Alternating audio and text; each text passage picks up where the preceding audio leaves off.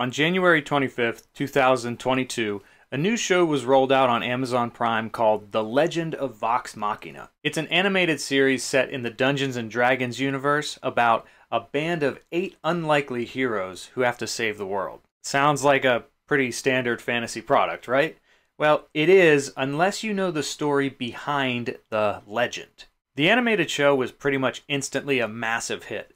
But before there was a legend, there was a weekly tabletop gaming campaign that was streamed on the streaming service Twitch. It was a show in which, as the show's dungeon master and host Matthew Mercer puts it, a bunch of nerdy voice actors sit around and play Dungeons & Dragons. One of my favorite parts is whenever one of the players deals the final blow to one of the major baddies on the show, because Matt Mercer always looks at them and he says, "How do you want to do this?" It's the signal that he is turning the narrative over to the player at this point, so they can describe in detail how their character slays the big bad guy.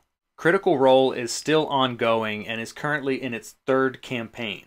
Its first campaign, which began in 2015, spanned 115 episodes, and Campaign 2 ran for 141 episodes. That's a pretty impressive run for a weekly episodic show, but it's even more impressive when you realize that the typical show would be between 3.5 and 4.5 hours long every week, sometimes even longer than that.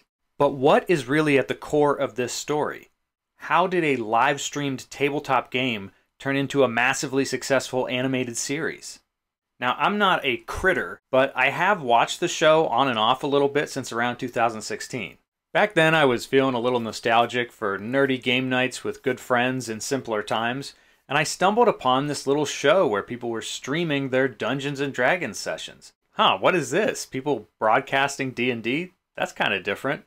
I started watching the reruns, but I came to the pretty obvious conclusion, like, I'm never going to catch up on this show, you know?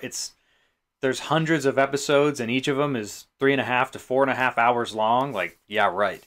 Well, I have to admit, I'm currently up to episode 79 of the first campaign. And for a while, I was watching Campaign 3 weekly. I was tuning in so I wouldn't miss what happened. Now, this is kind of ridiculous, but by my own calculations, that puts my viewing time between 315 and 405 hours. To give you some perspective, you could watch the entire Marvel Cinematic Universe, every movie and every show, in like 80 hours. So if I ever do finish watching the whole campaign 1, what'll that be, like 400 to 500 hours of entertainment? And there are people out there who have watched this entire show multiple times. Oh yeah, and because Critical Role is available on multiple streaming services and as a podcast, I've literally never paid $1 to watch the show, which is kind of nuts actually. But back to the real question. How did Critical Role, a weekly tabletop gaming show streamed on Twitch, turn into a massively successful animated series on Amazon Prime? Where did it come from? The answer is, it came from the fans. It came from people who enjoyed this completely free-to-watch show so much that they donated enough money to a Kickstarter campaign to have this animated series made. Now here's where it gets a little crazy. Initially, the cast set a Kickstarter goal of raising $750,000, the idea being that they would use that to create a one-off animated special based on Campaign 1 of Critical Role. Well, here's how that went. Donations topped $1 million within 1 hour of the Kickstarter campaign being launched. At the end of the first 24 hours, the totals had reached $4.3 million. And by the time the Kickstarter closed, there was way too much money for them to make a standalone one-off animated special. So the project was upgraded to a full multi-episode animated series. When all was said and done, after their Kickstarter was over, where the goal was to make $750,000, they had raised $11.4 million. That made it the most funded Kickstarter for a TV or film project in the history of the site. That is a lot of loot drops. But was it worth it? Well, let's see. The Legend of Vox Machina currently sits at an impressive 9 out of 10 on IMDb and a staggering, almost impossible 100% on Rotten Tomatoes. Oh, and also the show was greenlit for a Season 2 almost the second that Season 1 premiered. Season 2, by the way, at the time of this filming, comes out in just a couple weeks. But let's rewind for a minute and go back to a pretty cool moment in Critical Role history.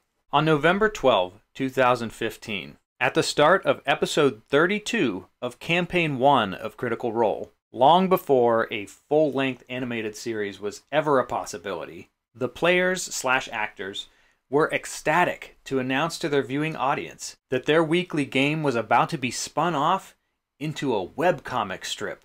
It's really cool to watch because you can see how amazing this is to them. They are so excited for it. At this point in the show, Matt Mercer takes a moment to thank the viewing audience, and he makes one simple request. Please keep watching because we want to keep making more content. With the benefit of hindsight, this moment really hits different because it strikes me how simple Matt's request is. This group wanted to make cool stuff. So to do that, week in and week out, they made cool stuff, and they just kept doing it. For 32 episodes up to that point, this group created new original content for 3.5 to 4.5 hours every week. Conservatively, that means 96 hours up until that point. On the higher end, 128 hours.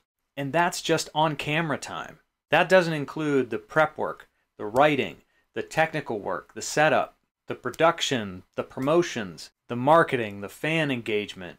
Hundreds of hours had gone into this thing just to get it up off the ground. And the reason that this show grew legs was because they showed up. And they did so without fail for 32 straight weeks. That is the definition of prolific. Show up and create. It's that simple and it's that hard. The more content they created, the bigger it got.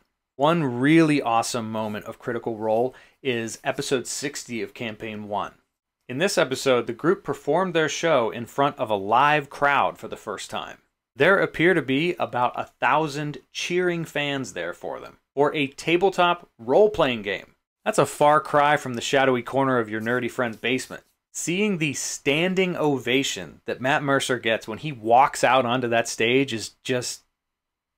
it's hard to describe. The first time I watched that, I actually kind of got emotional. Like, here's a guy who just loved what he did so much and worked so hard at it. He invented a career that didn't even exist before. I think a lot can be learned from the dedication, perseverance, and the overall passion that led to the success of Critical Role and then ultimately the Legend of Vox Machina series. It's a good reminder that every overnight success is really the payoff of massive preparation and dedication to purpose meeting opportunity. To all the creators out there who are overnight successes in progress, this is the middle of your training montage, the central, necessary piece of the mosaic that is your body of work. So I ask you, artists and creators, how do you want to do this?